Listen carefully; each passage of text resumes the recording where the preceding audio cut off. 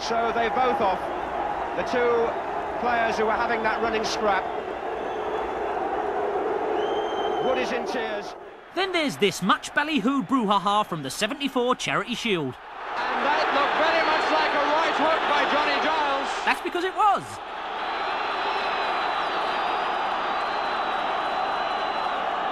Keegan, the player, down.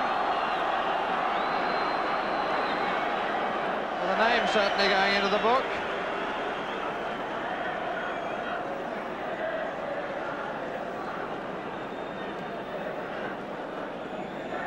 And that's all.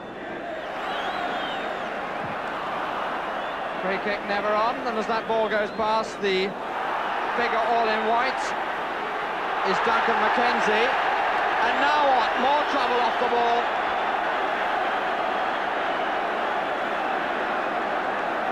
Keegan involved again, and this is just what English football did not want to see. Oh, belt up, Barry.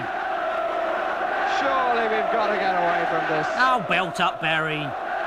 Keegan involved again. Yeah, but as Kevin himself puts it, oh, come off it, Bob, man. I've not done call up in it twice. And Kevin Keegan having words with the referee. It rather looks as though the referee has taken stronger action this time. Keegan, who was sent off in Germany when it was a case of mistaken identity, and he's off here. And he's absolutely livid about it. And my feeling is that Johnny Giles should have gone in the first place, and there might then not have been a second case.